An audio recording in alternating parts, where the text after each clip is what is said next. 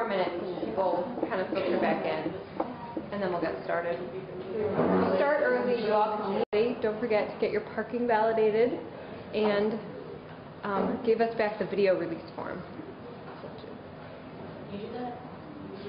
Yeah, in the back.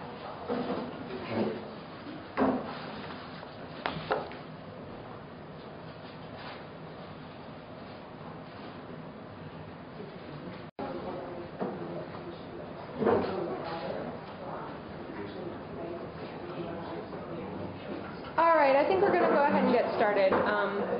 We're still waiting for a couple people, but like I said, the earlier we start, the earlier you all can head home. I know some of you have a long drive. So what we're going to spend, the morning was, I know a lot of us sort of talking at you and just listening to us talk and explain things. And the afternoon is going to be a lot more interactive, and so I'm hoping that you find that valuable. I'm going to quickly go over the three short instruments, and then Michelle is going to take over and talk about the observational protocol, which is the main tool or instrument you'll be using to observe the sanitarians.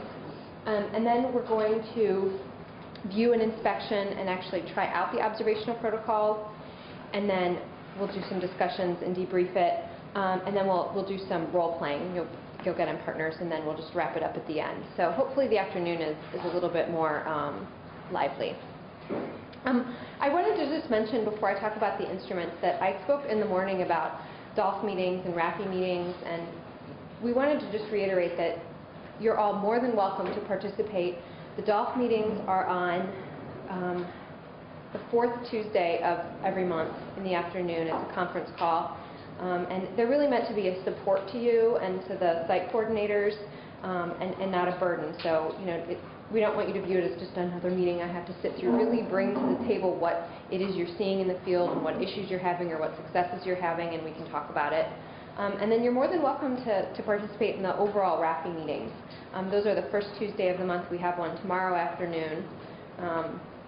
And we talk with our constituents from across the state, including the Ohio Department of Health and the Ohio Public Health Partnership, and some local health departments about our various projects. So it's not all about the DOLPH project. We talk about numerous other projects going on, but this is certainly one of them, and you might find value or want to participate in some of those as well. Okay, so I'm going to just open up about the DOLPH instruments. And in your folders you have these instruments.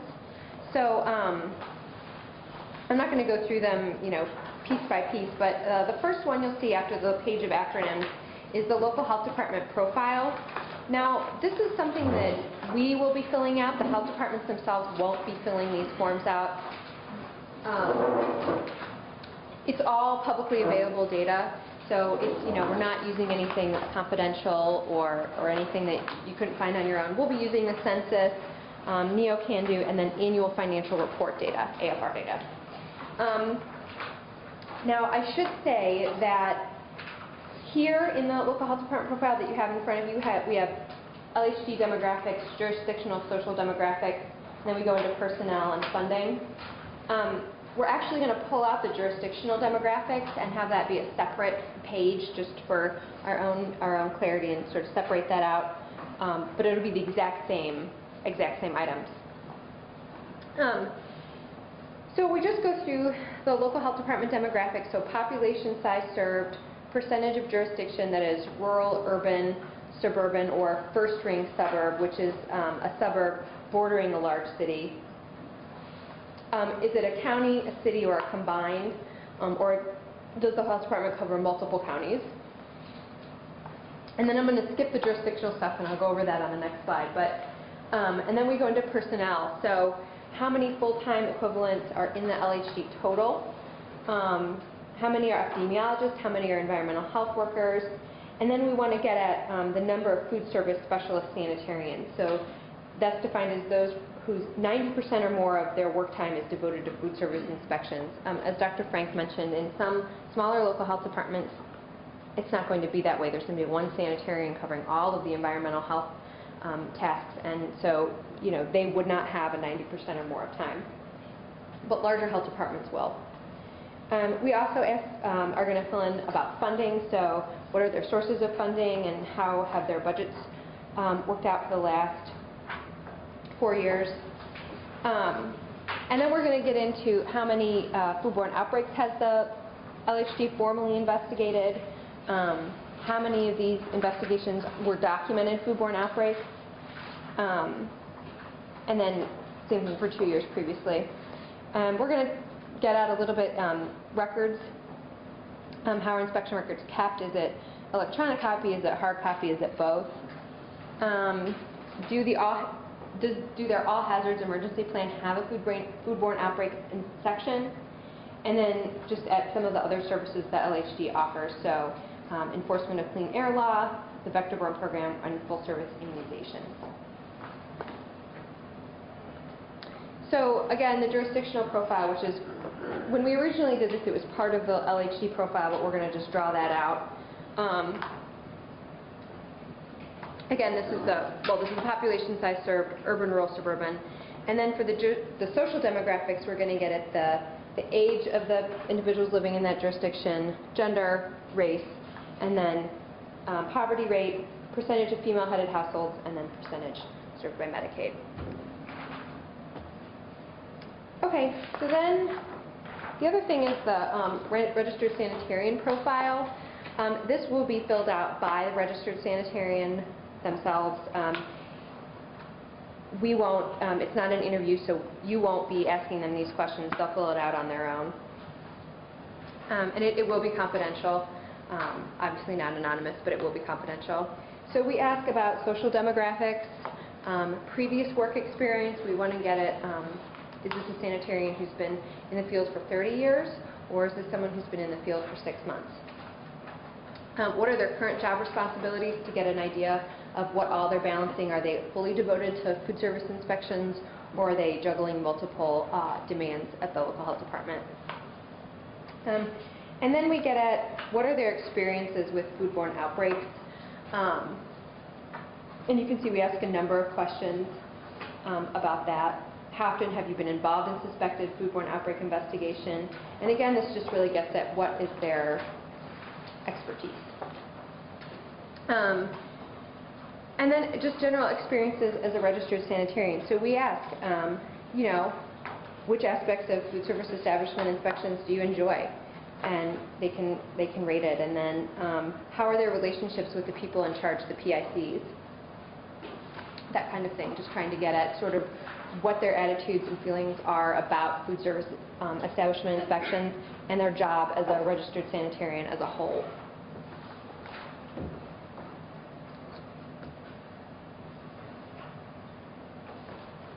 So I think this is where Michelle's going to take over. If you have any questions about these documents, please let me know.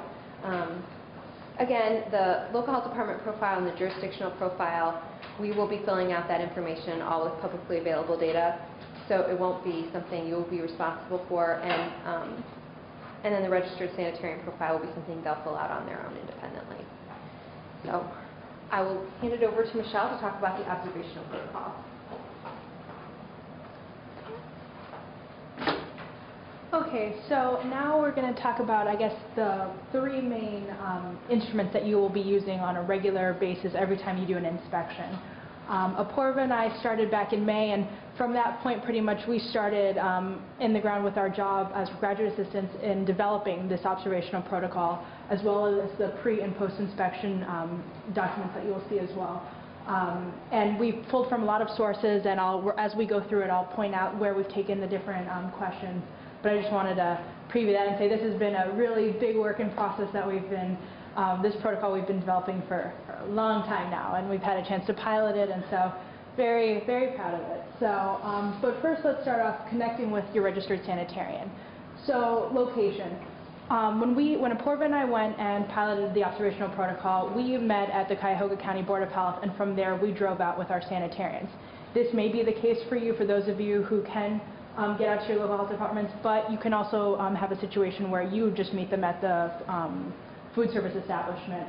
However, for the first couple of times, I'd probably recommend that you really try and get in contact with them, whether it be through email or however they end up setting it up, and you meet at the local health department just to kind of get your, grounded. That way also you can get an introduction before they're just trying to get into their work and doing the actual inspection. So yeah, introductions, when you meet them, you'll probably hopefully have a few minutes to just exchange, backgrounds, get to know them, and review the plan for the session. They'll tell you, okay, we're going to hit 3 different inspections. It'll be a grocery store. They'll just lay it out for you, and that's where you can get a good idea of, how long it's going to take. Apoorv and I got to see about 4 to 5 different establishments each. He had a lot of restaurants, which took significantly longer than mine. Like my first one was a gas station, which was 25 minutes. So as you do more inspections, you'll learn whether it's going to be a nice quick gas station versus a grocery store, which I heard could take up to like between 2, maybe even more hours, which is pretty extensive. And then I already covered the transportation, so you'll discuss how that works. And it is easier in terms of if you're not familiar with a certain area, wherever you'll be doing the inspections, to go with them as well, just to go in the car with them as long as they're okay with that. And so I guess this brings us to the pre-inspection interview, which hopefully the best place we found to conduct it is during the travel time when possible. It'll be a chance when you're in the car, and instead of those awkward silences, now you have this little one-page document to build in. And actually, I'll have you just turn to it now so you can just see what it is in your little folders here. Don't have a page, but it should be after the registered sanitarian profile. And you should see, it's entitled Pre-Inspection Interview. So this is a nice, short, quick thing that you can do with them. And you definitely want to make sure you do it before you go into the establishments. You don't want to be doing this in front of the person in charge or the food service establishment employees, because as you'll see, there's some questions that you might not want them to hear the answers to. And these will be conducted for each inspection. So even if you, just say you go to 4 different places, you need to fill out 4 different forms corresponding to each individual inspection that you go to. And these are administered by interview, so you don't give these sheets to them, you fill it out and ask them the questions.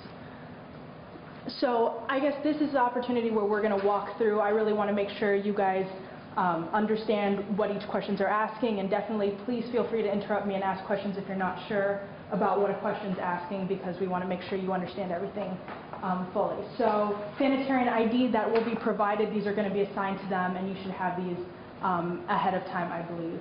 But so do you expect this to be a typical inspection?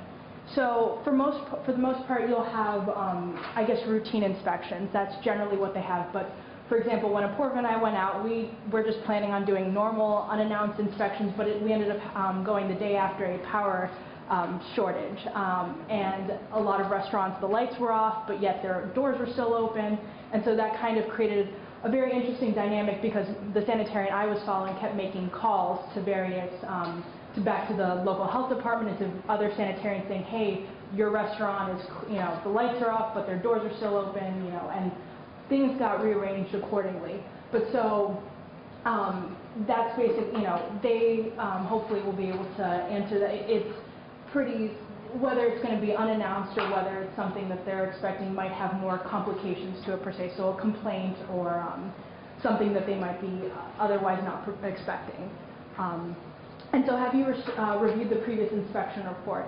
A lot of times, at least the sanitarians I shadowed, the one I shadowed has, I think, 30+ years, and so the restaurants we were all going to, he's inspected many times before, and the previous reports he had filled out. But so since he knows the restaurant so well, he didn't, for example, review the reports, but if it's a new place, oftentimes the registered sanitarians will look at the report, see what complaints or violations were reported in order to address them, or just pay special attention to those issues. And then, do you have any special concerns about this inspection? When I asked this question to my registered sanitarian, he'd seen pretty much everything, and so for him it was just, he's not new at it, and so for him to get him concerned about an establishment really has to be pretty significant. So, but in this question, we give you the opportunity to write what, we really want qualitative responses, not just yes or no. But if they just say no, that's more than fine as well, because that's what I got for most of them as well. So Next question, is this a heart sink FSE? So we've defined heart sink as establishments that you dread inspecting. So your heart sinks when you think about having to go in and deal with the owner or the conditions of the restaurant or where the establishment.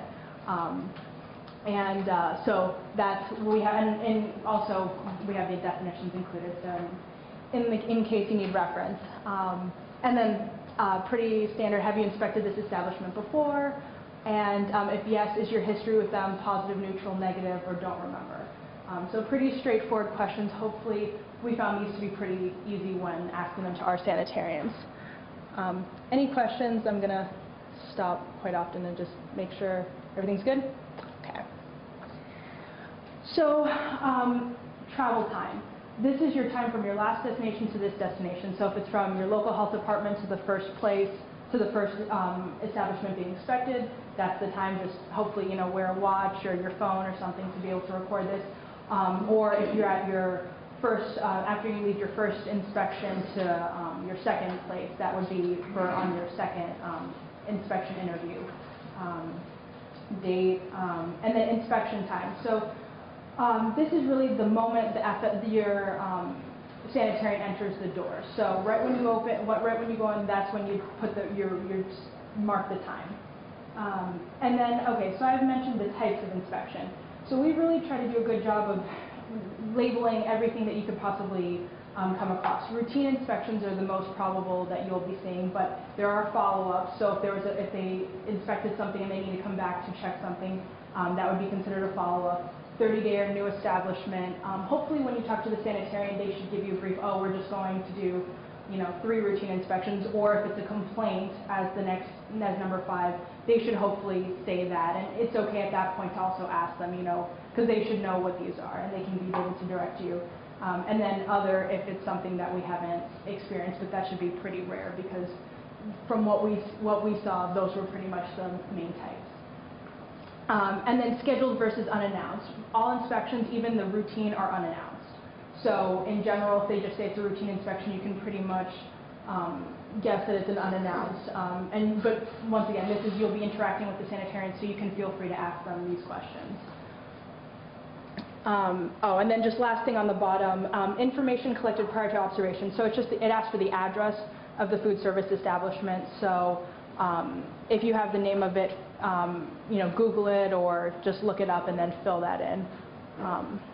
Yes? Let me just mention one thing. It may be self-evident, but the presumption is that most of the time you'll drive to the site and then drive with the sanitarian for the inspections, but you'll actually have your choice and actually have to talk to the sanitarian about it too. They may prefer that you follow them in your car, may prefer that you drive with them. That'll be individually negotiated between you and the sanitarian that you're working.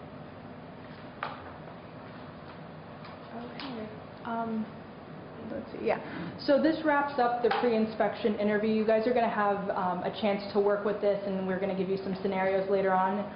But this is, I guess, my overview of the interview. So any questions on the pre-inspection? Yes?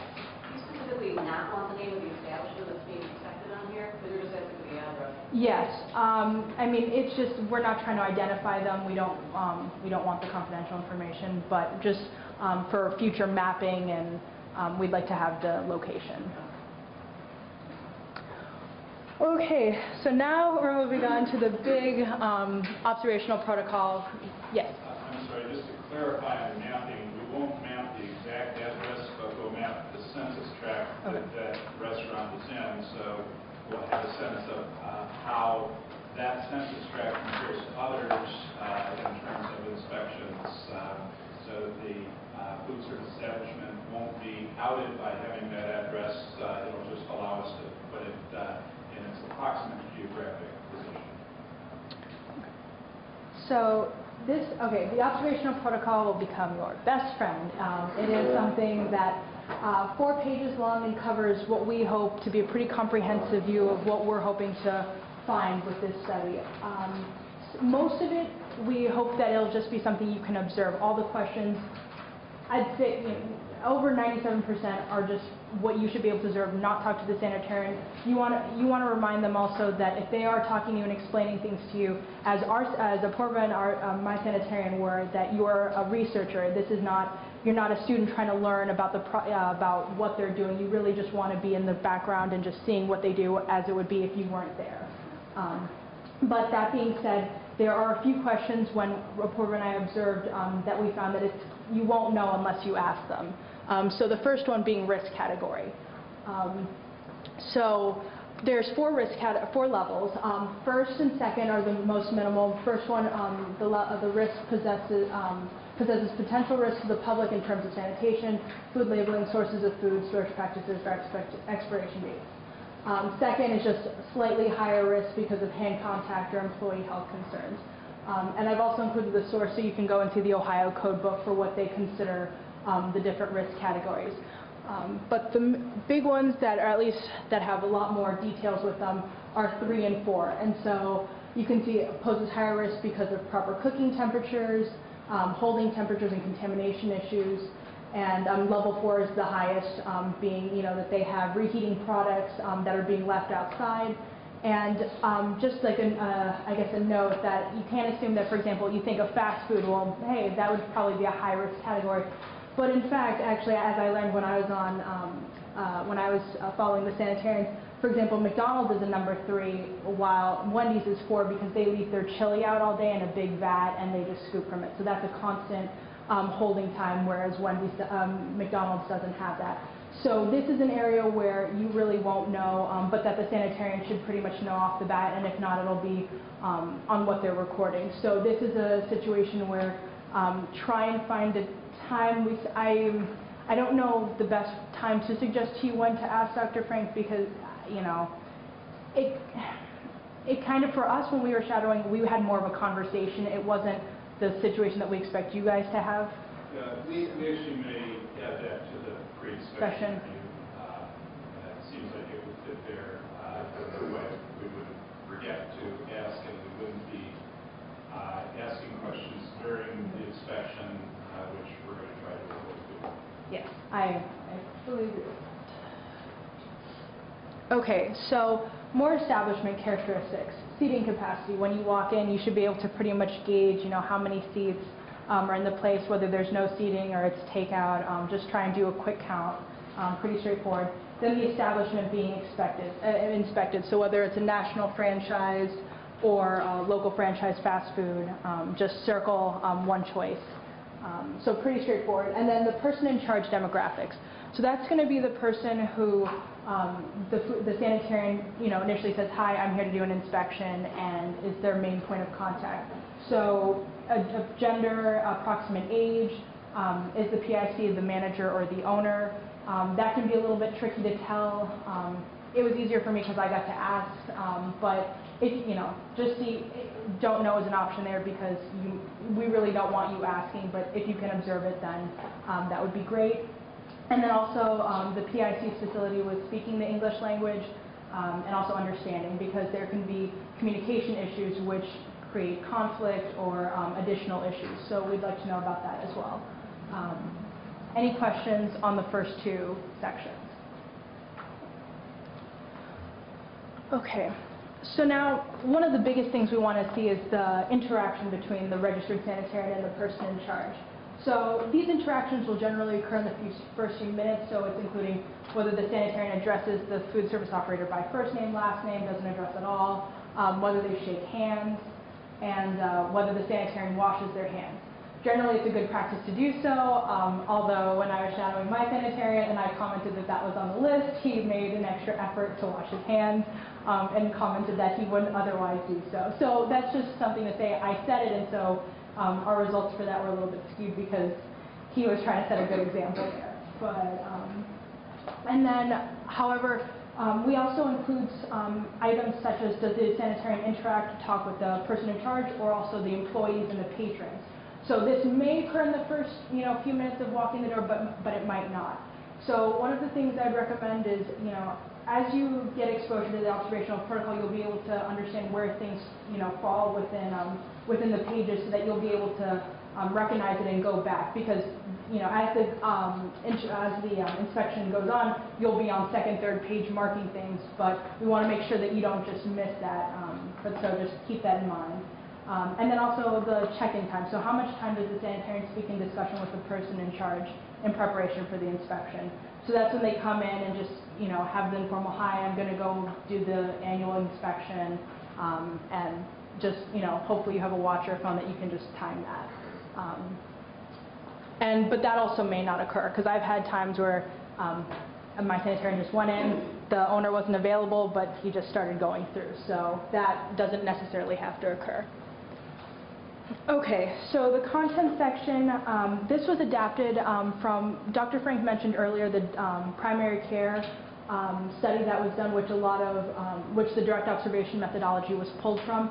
So the following content section, these questions have been adapted from there. And instead of doctor, you see sanitarian and registered person in charge. So these questions will be during the interaction. So I guess, let's see, we'll probably go through and just make sure you understand each point. And we also tried our best to do, in italicized below the items, little descriptors just to kind of make sure you know what we're asking. So, admitting uncertainty, whether, either for either side. And we also have once or more than once. So on additional, I'll show you further on, there's a line where you can do tick marks to keep how many times things happen. So I suggest that, you might see it happen, then you circle once, and then it happens further along, and you don't want to be erasing. So maybe just make a little tick mark if it happens once, but then if it happens again, you can circle more than once. But just to keep, for your ease of being able to see what you've circled.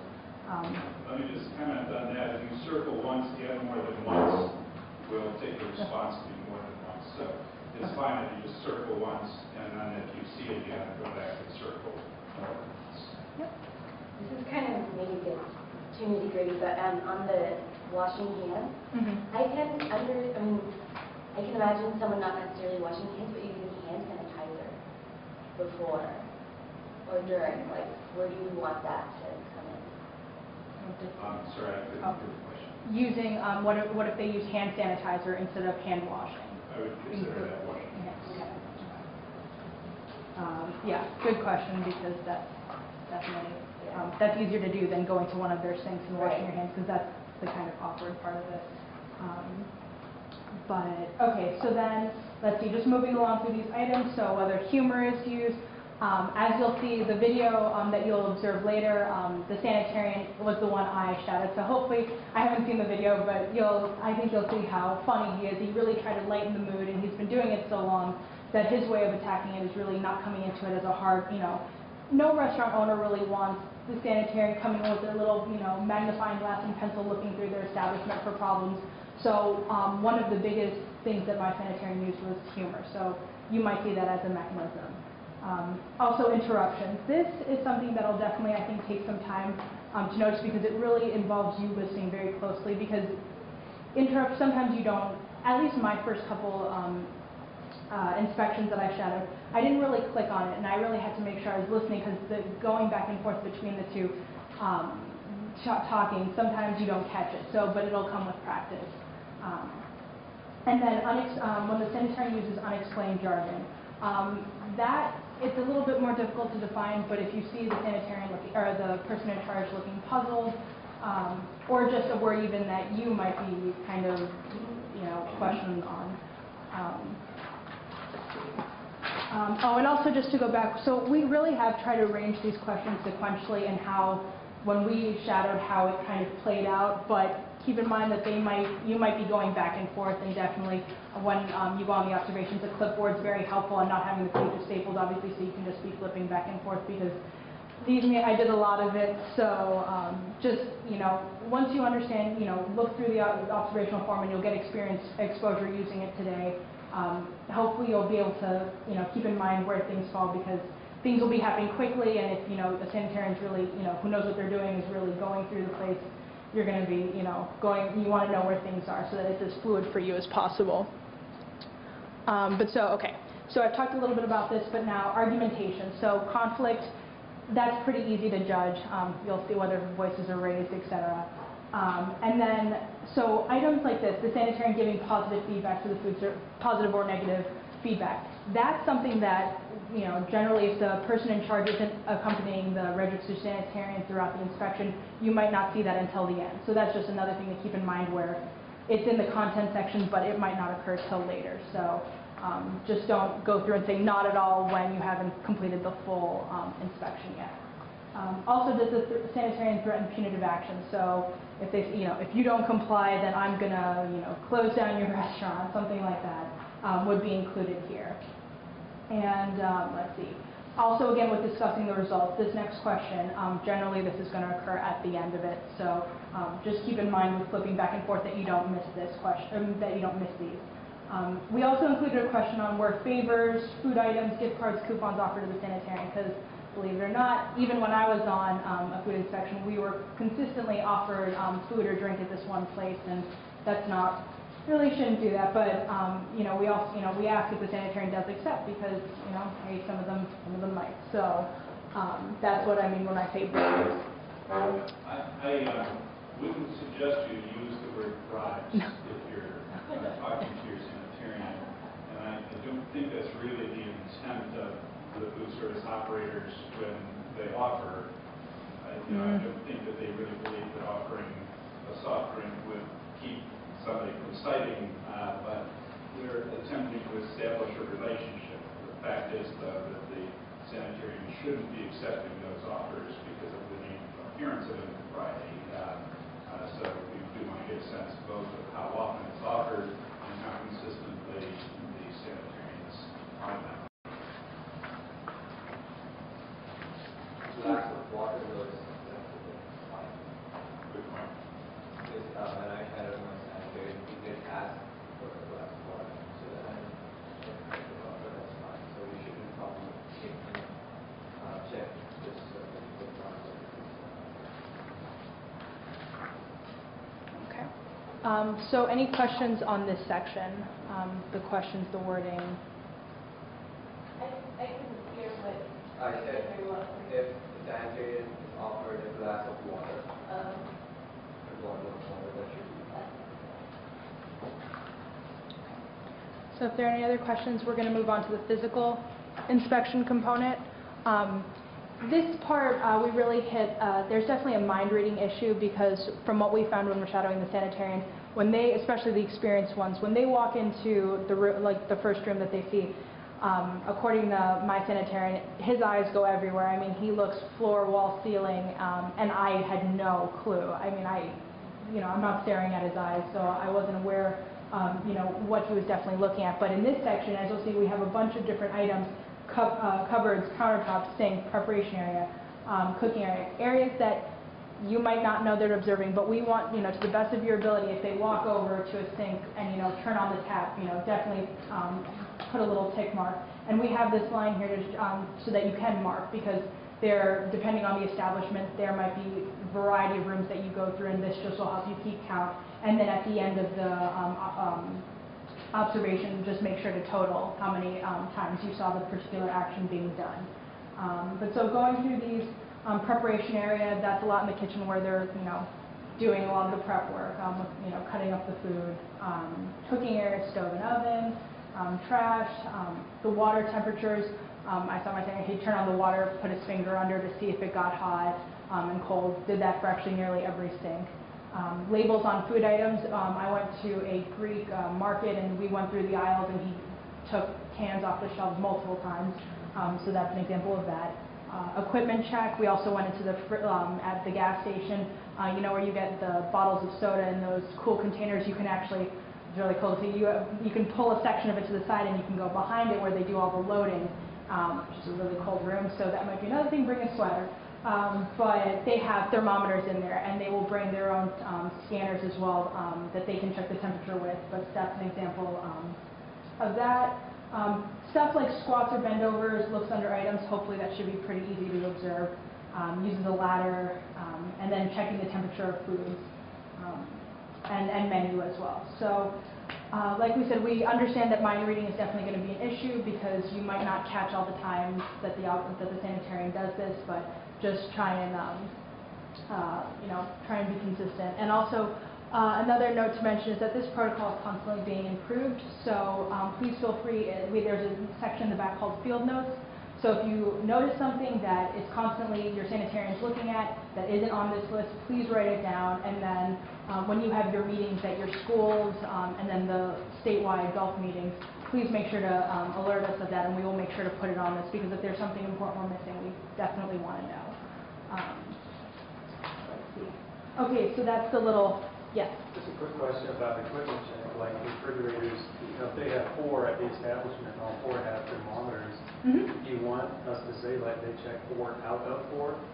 If they just 2?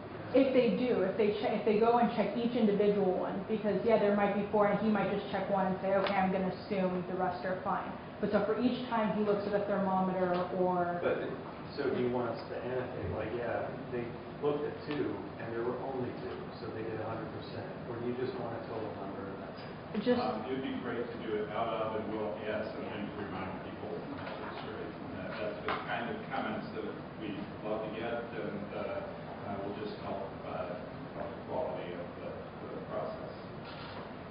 And again, I think this will add to my comment. That's the variation we're looking for. Not all sanitarians might actually spend that much time looking at four refrigerators if they're full. Ideally, they're supposed to do that, but they might just take 1 or 2 and see if the thermometer and then better if the refrigerator is calibrated well and just review that everything else is going to be fine. So know that they're not supposed to do that. So it's good. Any other questions on the physical inspection? So, okay, actually, in continuation, this next section, page 3, I believe, was adapted from a food inspection checklist that sanitarians use. I don't believe it's from Ohio, but this gave us a pretty comprehensive overview of what sanitarians should be looking for. So I know it's a lot, but we're just going to go step by step, making sure you understand each of them. So lighting of the restaurant. Although for these we changed up the questions a little bit, and the responses are either apparently, comment made, or no or not explicitly. So, for lighting, it's one of those things where you just might not know. But if there's a comment made, then, please check appropriately. Equipment check. I know we have it on the other page, but so this is just another example where we're specifically looking at the refrigeration aspect. Thermometer calibration. Food protection, so is the food stored, prepared, displayed in a manner that adequately protects it from contamination. So if if there's food being stored in wherever you're inspecting and the sanitarian goes over to look at it, this would be a situation where you could check this area. Food holding time, so whether it's sitting in a container out where it's being served, or whether it's in the back, if they're looking to that issue, this would be an area where you can check this. Sanitation, so temperature concentration of the sanitizing rinse solutions. This is not something I would have known, but believe it or not, my sanitarian saw this jug of just this yellow liquid and asked the and it had no labeling on it, and he made sure to tell the person in charge, like, what is this? And he was like, oh, this is this cleaning solution. And once he found out that that's what it was and it wasn't labeled, it opened up this whole wall of questions. So this is an important area. As well, and then going along with cleanliness, so the hand washing facilities that are available, cleanliness of clothes. These are in areas, for example, I didn't necessarily see where they commented on the cleanliness of clothes, but it might be evident in the people working there. And then, let's see, date marking. So this goes along with the labels on foods. When my sanitarian was looking at cans, he specifically told me, he was checking for dates and that the containers were sealed appropriately. Hopefully you don't see this, but presence of vermin or vermin excrement, it definitely happens. So, and this might, the sanitarians will definitely make a comment about this if they see it. Use of disposable gloves goes under the cross-contamination control methods, and whether the people prepping the food are using gloves or not, and disposal of waste as well. Let's see, cleaning solutions, again, in their original containers. And then, okay, restrooms was actually a very interesting area. For example, I learned that women's restrooms, for example, the trash lids in the men's restroom aren't required to have a lid on them, but the women's, for example, are because of sanitary issues. And so he specifically went in and checked for that. So that is, for example, why we have, do trash cans in women's restrooms have lids. and as one of the questions. Also, just doing the overall check for trash cans overflowing, hand soap present, paper towels available, and so yeah, that's pretty straightforward as well. And then, okay, so during the inspection, we also asked for 2 questions whether tobacco came up. So let me stop you there for just a second and just give some advice on how to fill this portion of the questionnaire. Now, again, like previously, if you circle apparently at one point and then comment made later, comment made will trump apparently, and that's what would be reported. Or if you have both no and comment made, the presumption would be that you thought it was no, but later they made a comment. Generally speaking, I would advise you not to circle no explicitly until the end of the visit when you're reviewing your form, and at that point, anything that wasn't explicitly done, go ahead and circle that. But many of these things you may not know they've done until the checkout, and at the checkout, they may comment on the presence of vermin, because they're not supposed to be talking to you about it. They may not be able to resist saying, or you may see them see, excrement, and if that's the case, then you make it clear that it was noticed. On the other hand, if you see them see it, I would circle apparently, because if they don't make a comment about it, they still haven't really done their job, because they should be commenting on excrement. But on the other hand, for example, if they go into the woman's restroom, they may not, probably won't comment about whether there are lids on the women's trash can, but if they've looked in the women's restroom, I would probably circle apparently that they've checked for, that they have noticed whether or not there are lids on the trash can. Whether they comment on it later will be an interesting thing. They've been in there but make no comment about that because they're supposed to, that would be variation. So that's the way I would approach this. I would start by circling during the inspection anything that is apparent, or if they make a comment at the time, as Michelle mentioned, for PIC, a sanitarian making a comment as he was looking at something to a PIC, absolutely. Just circle comment made right there, and that often takes care of it. But I wouldn't circle no until going back through and reviewing your form, and we would recommend after each visit, after the post-inspection interview, you go through your form, review it. Anything that you haven't checked off, you have an opportunity to do. If you, for example, didn't check off uses humor, but now remember that they did make the PIC laugh, and that's the question, not whether you think they're funny, but whether they make the PIC laugh. Then circle it at the time that you recognize that omission on your own part. The more often you do this, the easier that will become to notice and recall those kinds of things that occurred during the session. The one thing that we are not doing is recording either by audio or video what goes on in these sessions. That would be more intrusive, particularly to the food service establishment, and that won't be part of what we're doing. Yes? Did the family have a copy of this form, or are they familiar with what we're... So that's a good question, and one that I'll respond to in this way. We do not forbid the sanitarians from seeing this form. It absolutely is true that there could be observational bias, that they may behave differently because they know they're being observed. I'm going to go back, however, to the medical setting and say the physicians always knew that they were being observed. They knew what they were being observed for, and still didn't perform at a standard that you might think that they would. In other words, they knew they were being, that the observers were looking for, whether they were involved with any preventive procedures, whether they washed their hands during the visit, and still they didn't wash their hands or didn't bring up preventive issues.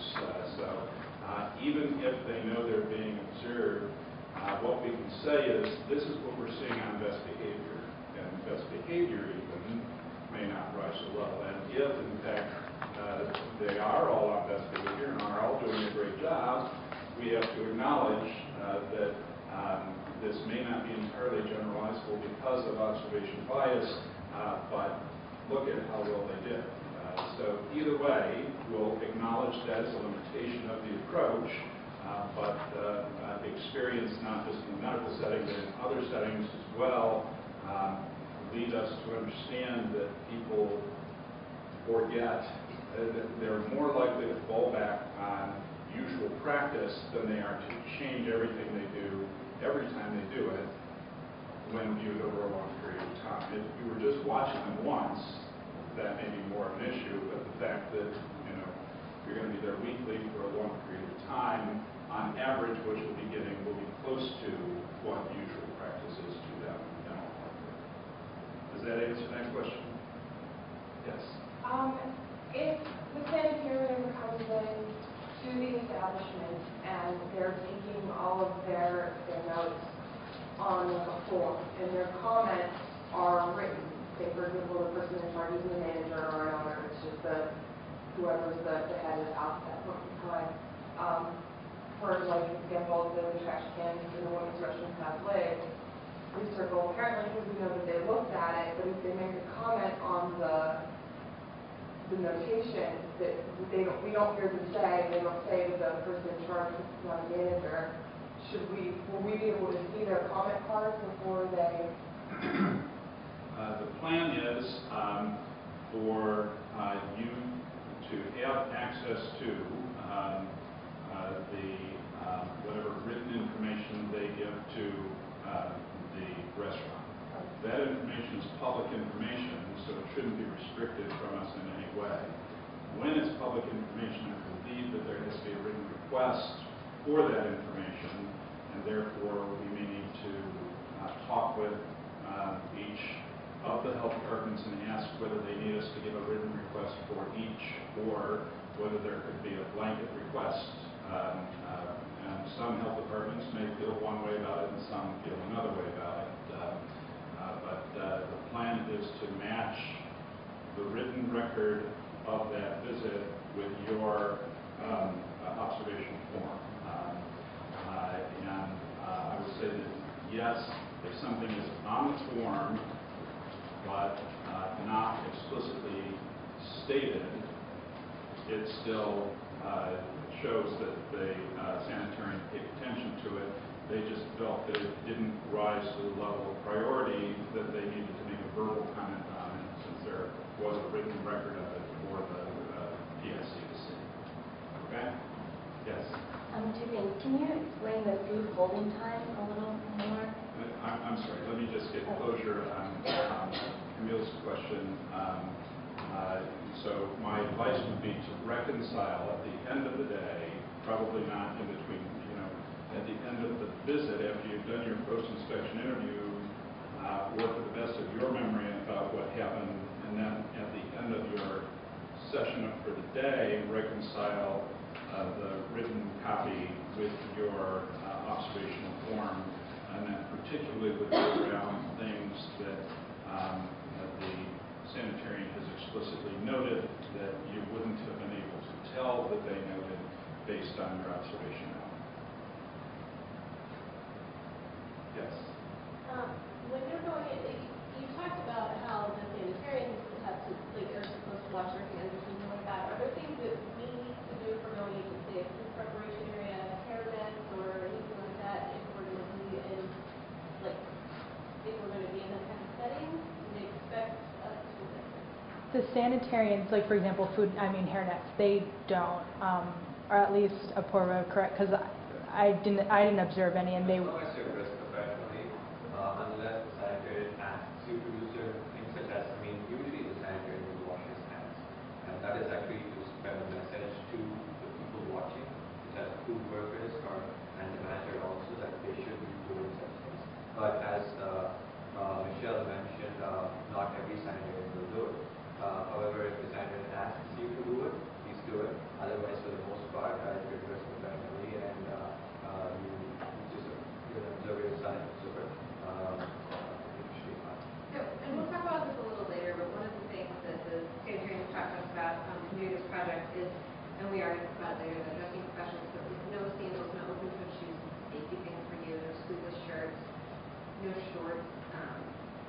that kind of thing is safety, and then certain level of professionalism as well.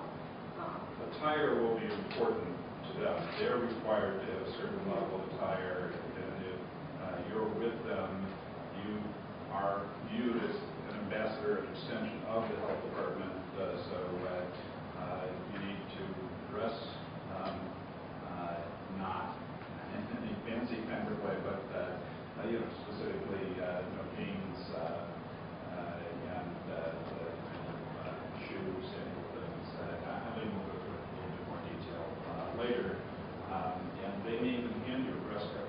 And if they do, then follow that dress code.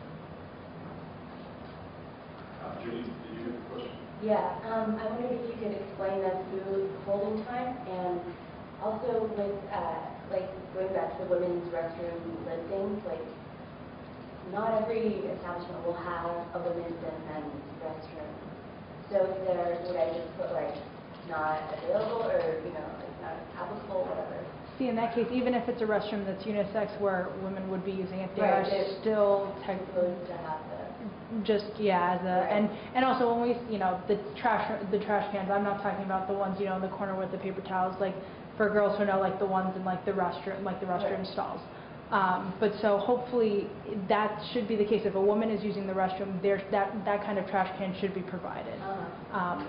But I can understand that issue because one of the bars we were at had a really disgusting bathroom that didn't have any trash can whatsoever. And for If the... I could just add to that, feel free to make any qualitative note you want to make on the form anywhere at any time. So, underneath do trash can in women's restroom have lids, just handwrite unisex on them. Right. And we'll find a way to do that. And if we're seeing that often enough, we'll add it to the form so you can just check it off later. If it's not occurring any more often than a couple of times, then it just gives you one more complication that everybody needs to check off when it gets too rare to warrant that.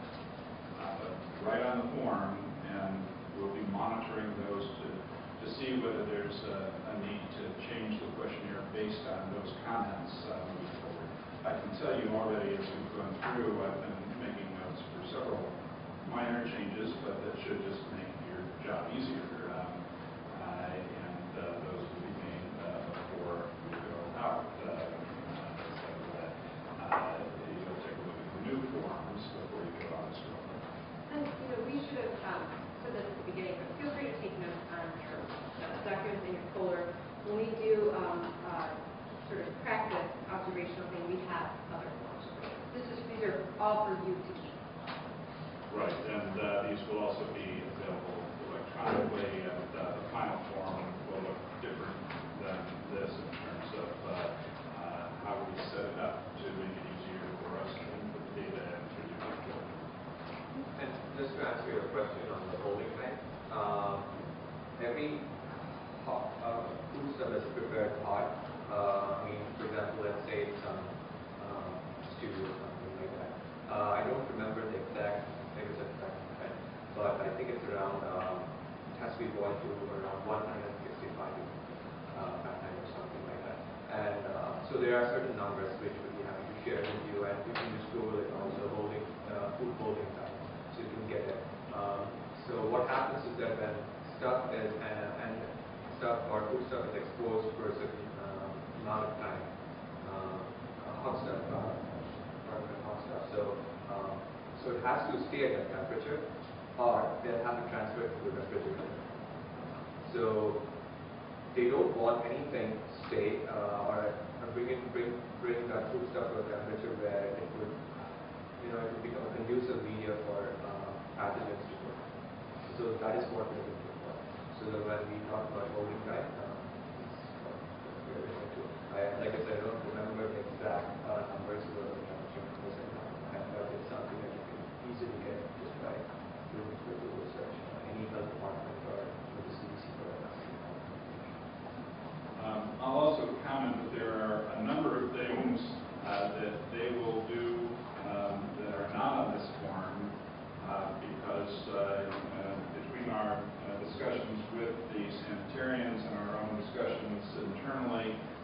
it was clear that there was no way to tell, apparently or otherwise, whether they were doing it, and it wasn't likely to be part of any final wrap-up. One of the things that they're supposed to do is look at the ceilings and floors. Well, they're not going to go around like this looking at the ceiling, but when they go in the room, they glance and see that there's no problem with the ceiling. So it would be incorrect to say they haven't done it, or for you to guess whether in fact it registered in their brain or not. So that kind of thing we've simply taken off the list, where the only way to tell, period, was with mind reading. This isn't an all-inclusive list of what they do.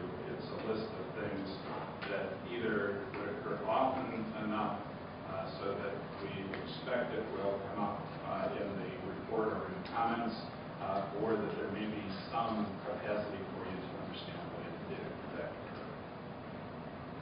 We may take some of the things off because we'll find that there really isn't any way for you to tell that, and it's not coming up in the reports anyway, so it's just cluttering the form, and we'll take those off if that's what we see.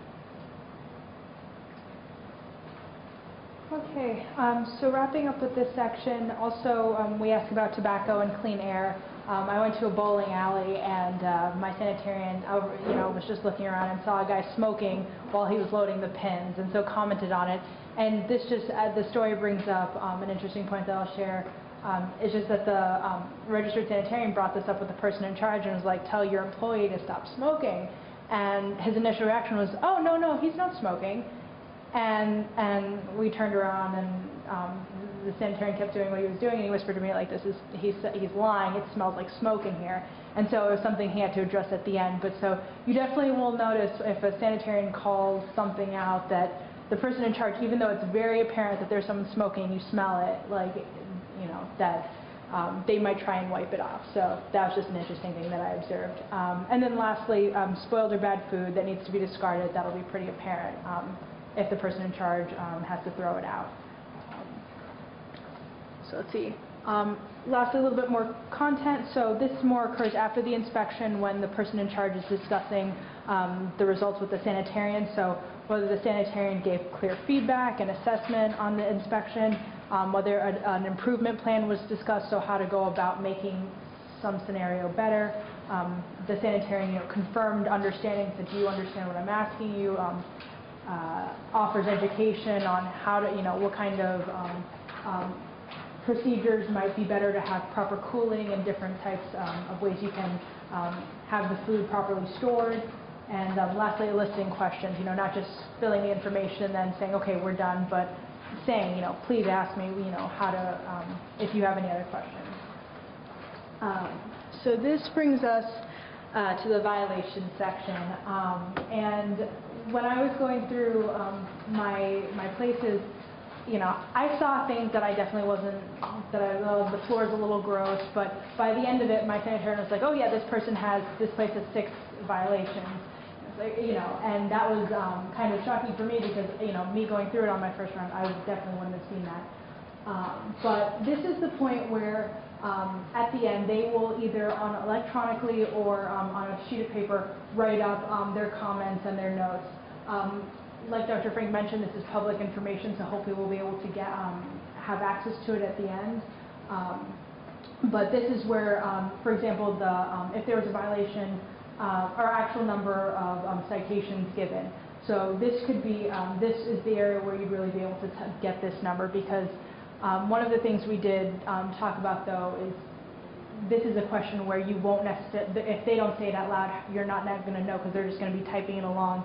And if you don't want to be like leaning over their shoulder while they're doing it, this might be an area where you can just say how many violations were given, that be the question, and then hopefully when we get the reports you can see exactly what was cited that way. And also we also asked about verbal warnings, because my sanitarian gave a bunch of verbal warnings as well.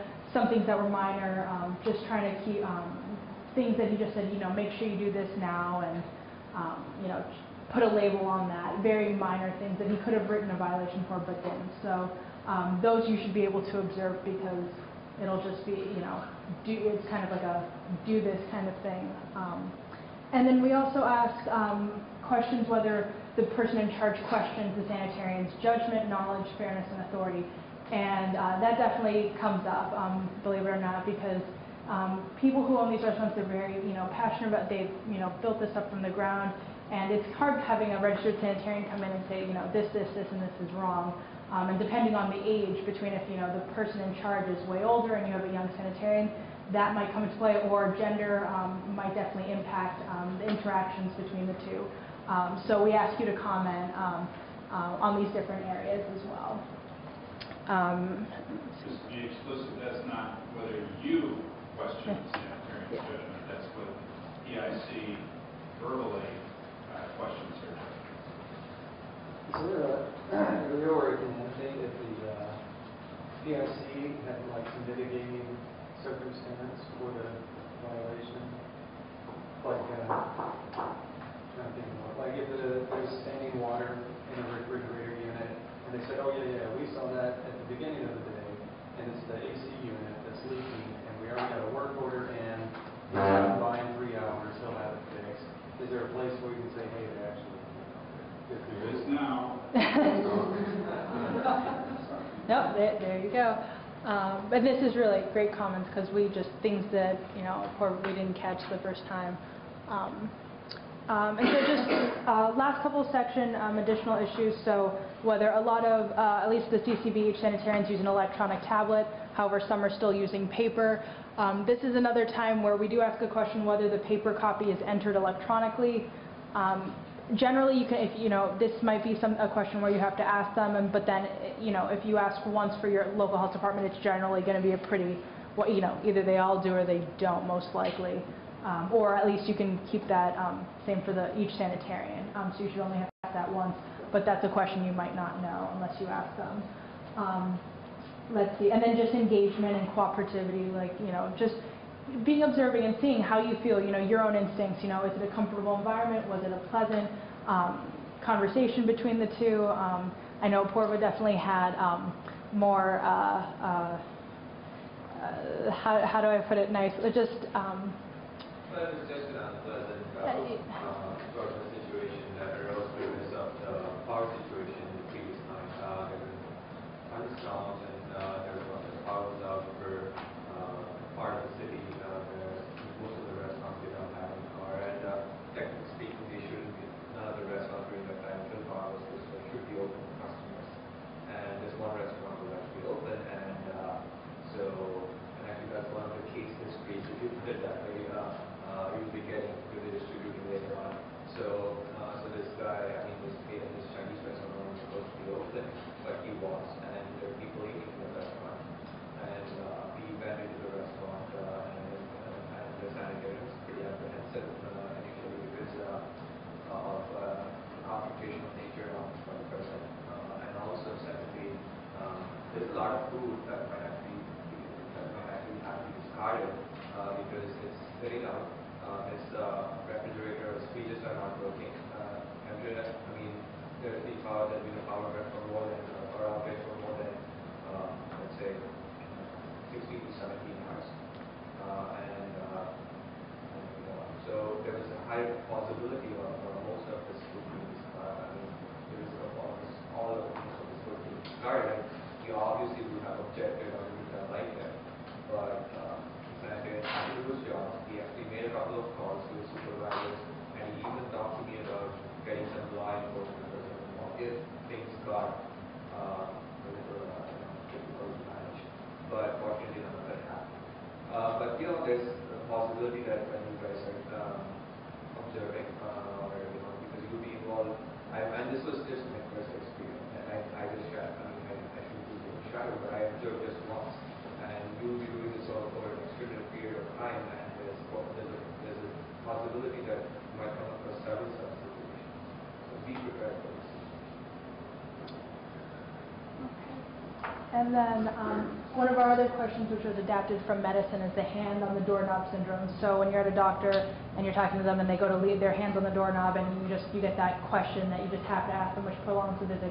We applied that here, and so as the sanitarian, after they've completed everything and is walking out, does the person in charge butt in and say, oh, extending the visit by some means. So that's what this question refers to, and whether it happens or not. And then, just the checkout process, which is inclusive of the sanitarian wrapping things up with the person in charge and going over the final results. The last also page has qualitative observations. So, is the consumer area new or old, equipment looking new or old, as well as we ask you to comment on the atmosphere of the food service establishment. So whether it's chaotic, busy, organized, quiet, feel free to take notes on what you observe and things that you find striking, as well as the cleanliness.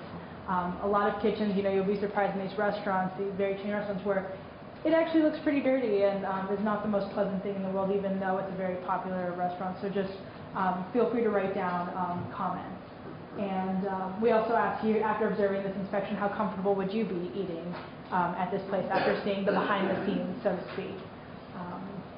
And then the field notes section, you will have more room than is given to you here, but this really note observations that you make consistently that should be added, just as a reminder, and then as well record additional observations that you find striking or just comments about the day that just really stood out to you that you think should be included.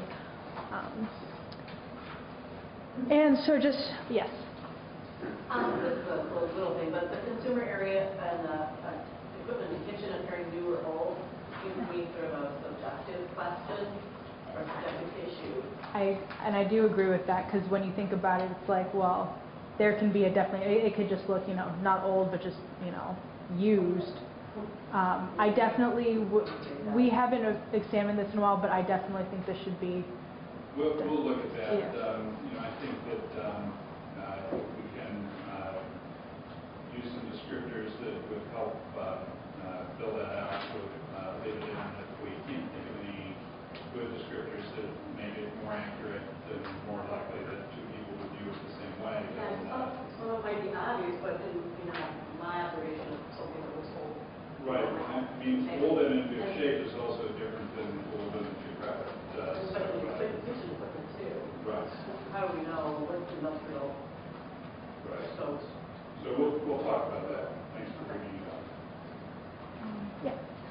With a couple of these questions on here, I'm just curious, like the hand on the doorknob syndrome, for instance, do we need to record what they're asking if it's prolonging the visit? Or, for instance, also on the one where it's asking if one of them had their voice raised in anger, if we know why they were angry or what they were upset about, would we need to know? I mean, it doesn't hurt. I mean, we definitely want more information than less. More information is always better than less information. We will never criticize you for giving us too much information. Yeah. So if if you're moving, it'd be great if you just anything about any portion. Apologists for giving us too much information. And I'm guessing, going to the anger management issue in Chinese restaurant, that for the most part things aren't going to ever get out of hand, we aren't ever going to get called, but just in case they ever do, I'm assuming we should just get out of the way. And maybe even just leave. I think, personal safety is. Yeah, and that's definitely something that will be discussed later. I know is just what to do in the case of a situation. It's highly unlikely that a situation like that would arise, but actually before entering the restaurant, sanitarian actually said, I'm going to ask PIC if it's okay for you to come with me. Whereas with the first two restaurants that I went with him, he did ask, but it was you could really make out from his behavior or from his mannerism that the sanitarian, the way he was behaving, that he was kind of apprehensive. It was not really, it was, the word that we use is it a hard sink restaurant? His heart really standing before it. So it was, he was kind of dreading inspecting that restaurant. And there was certain bad reasons for that. So to answer your question, I'm pretty sure that such a situation won't arise.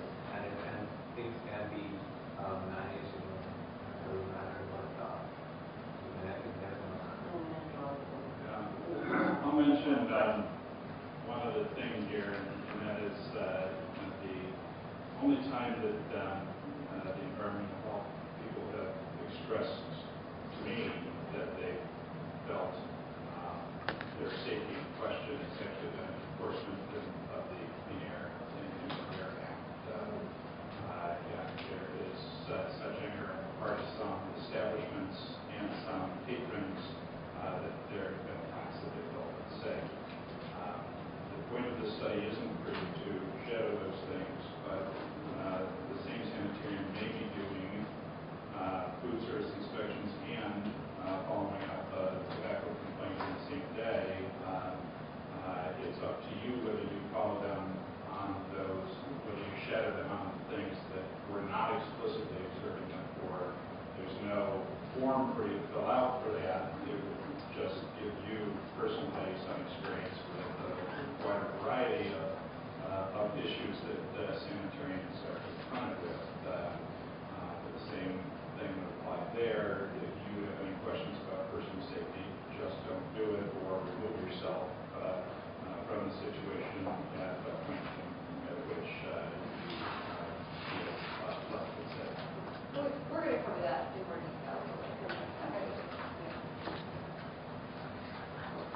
Okay, so that brought us through the observational protocol. Just again, some key points. So we really try to do the layout of it as sequentially as possible, but as you've now seen after going through the whole thing, you might be flip-flopping, but as you become more comfortable using the form and where the items are, it should kind of become second nature. At least it did for us after our 4th or 5th inspection. While we hope that most of these questions you can answer from just observation, stuff like the risk categories or whether the inspection sheet is being entered electronically, you may have to ask, so we do keep that in mind. And then, as I remember mentioning in the beginning, just expect a variation in time for each inspection. So, gas stations can be really quick, stuff where there's not a lot of food on the table, it's very quick, versus a grocery store, which can take many, many hours. So just understand that as well. And,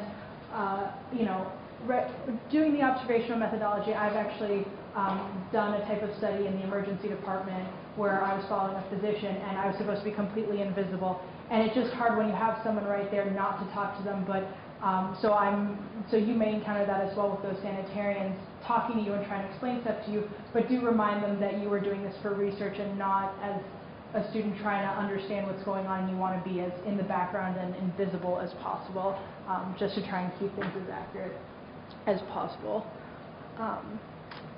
And so any other questions on the observational protocol before we go flying through the post-inspection, because I know I'm past time. So the last page in your folder will be the post-inspection interview. And hopefully this is something that can be conducted in the car from your first one place to the other, where we ask you to put the end time of the inspection, which actually, please, that's something to note you should do right the moment the registered sanitarian leaves the food service establishment. So make sure to keep that in mind. But then we have this list of questions asking the technical difficulty of the inspection for the sanitarian. And we have a Likert scale, but also leave room for you to detail on whether it was easy or harder, just for them to really give you a more qualitative response. How difficult were the interpersonal interactions? How satisfied were you with what you accomplished today?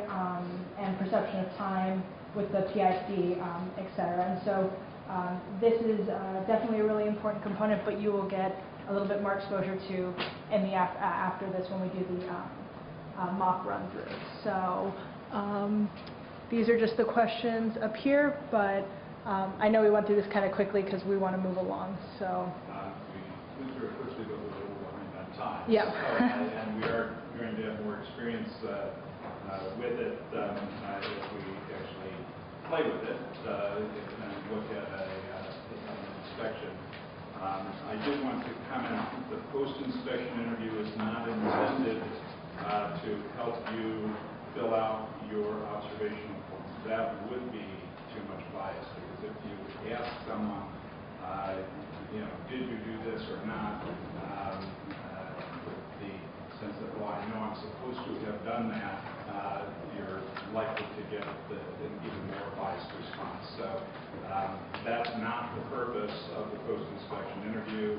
Their form can help clarify, but discussion afterwards should be completed just on the post-inspection interview form. Shouldn't influence your response to the observational form unless something they said reminds you of something that you did see but had forgotten until it came up during the post-inspection interview. So if you can independently confirm it and that causes you to change something on your observational form, no problem, but don't ask them questions in order to change your form.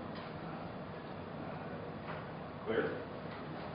Just a couple of quick things, and to add to what Dr. Frank just said. Keep questions to a minimum, except when you're doing the pre-inspection and the post-inspection. And also, please don't do the pre-inspection and the post-inspection in front of the manager or the PIC or any of the other employees of the restaurant, because you're asking pre-sensitive questions. This is a hard-thing restaurant. You probably don't want to be asking that question in front of the PIC. In fact, if you don't have time to do the inspection either before or after, you're better off not doing it than trying to do it in a situation that could be overheard or could make the sanitarian uncomfortable.